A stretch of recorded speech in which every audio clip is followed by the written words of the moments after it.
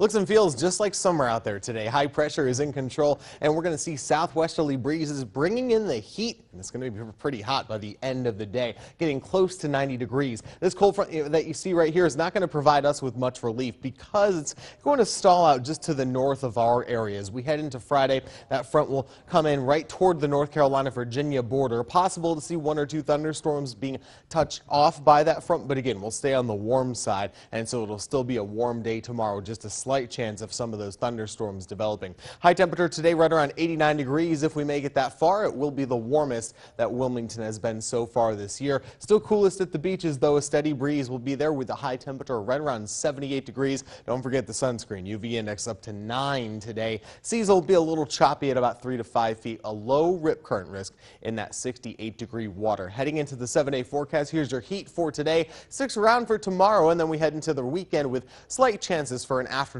storm each day.